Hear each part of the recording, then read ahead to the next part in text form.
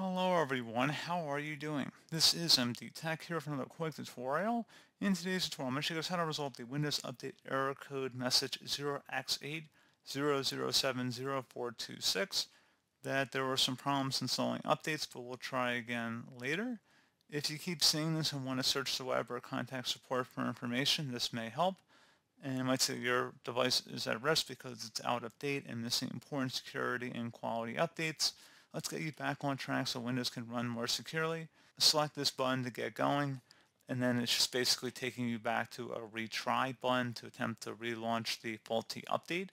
First thing I recommend trying would be actually to select the retry button and see if that is able to resolve the problem, as well as restarting your device and then attempt to check for updates again. Neither one of those options works for you. Something else we can look into here as well would be to open up the search menu, type in troubleshoot. Best match, should come back with troubleshoot settings. Go ahead and open that up. And then underneath options, select other troubleshooters. And then underneath most frequent, select the Windows Update troubleshooter and the corresponding run button. And give us a minute to run.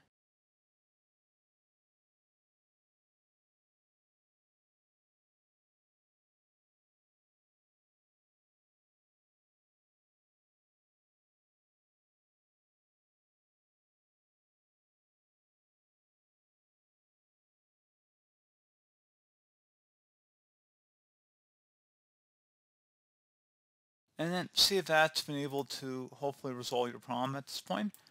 If you're still having an issue with checking for updates, we can open up the search menu, type in CMD, best match, should come back with command prompt. Go ahead and right click on that and select run as administrator.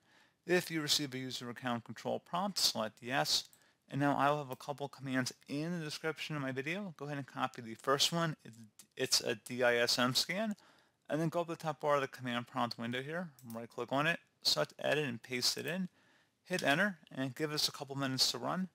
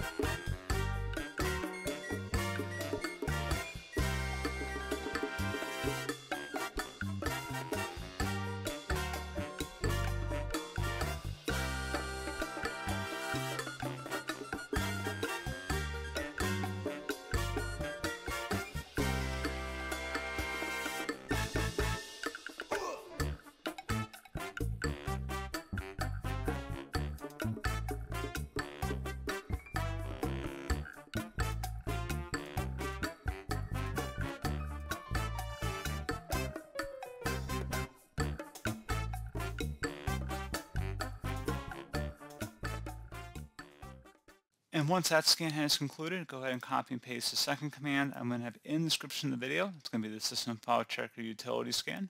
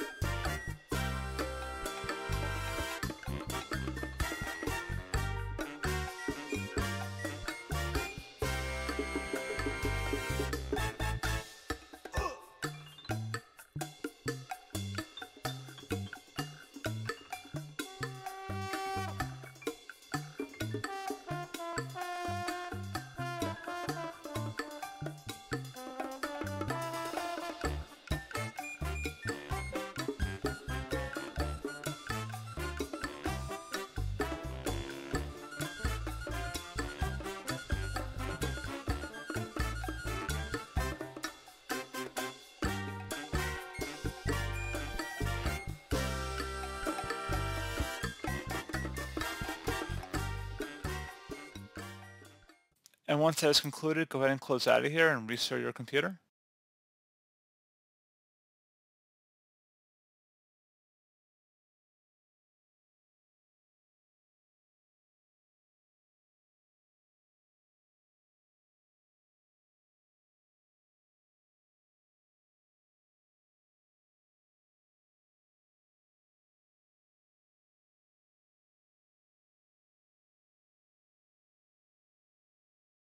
And there you go, guys. Hopefully this pointer issue has been resolved. And as always, thank you for watching.